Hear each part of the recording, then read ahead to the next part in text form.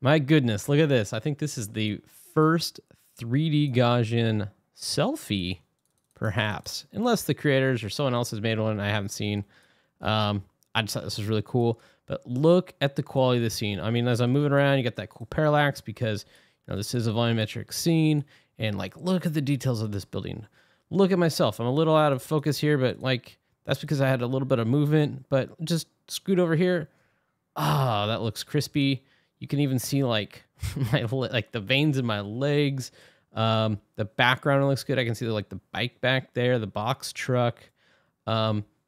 This is ridiculous, and I'm moving around this in real time, so that's cool. And I'm still trying to figure out how to like really use this viewer. I'm not the best at it, but here we go. I'm kind of doing my two-hand move around, and from certain angles I was moving probably a little bit back and forth, but man, this stuff looks amazing.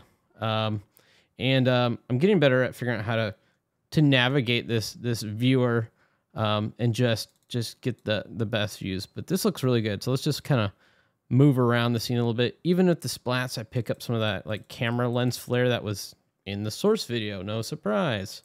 Yeah, so like look at this. The stops, I can read the stop sign clear. I can read that that's a do not enter sign way back there.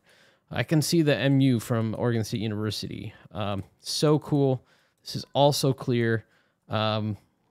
This is the beauty of how this technology works.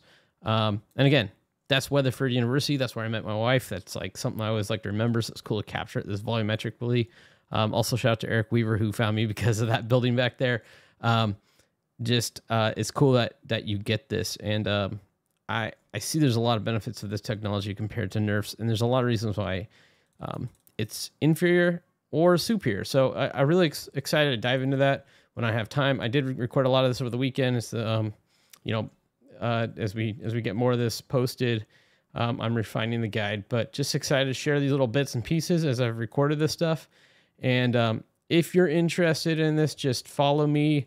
Wherever you're seeing this, I would say follow it on YouTube, where I'll probably be putting the long form content because I can't post the long form stuff on LinkedIn. But yeah, this is my weekend project. Hope that's cool. Hope you guys like this.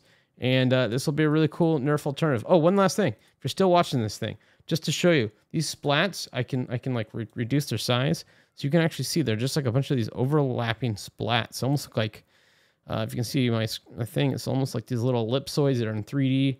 And then when they overlap each other with these, transparency values and color radiances, it just makes the scene. And it's just magic how that works. It's like one giant optical illusion to make up the scene.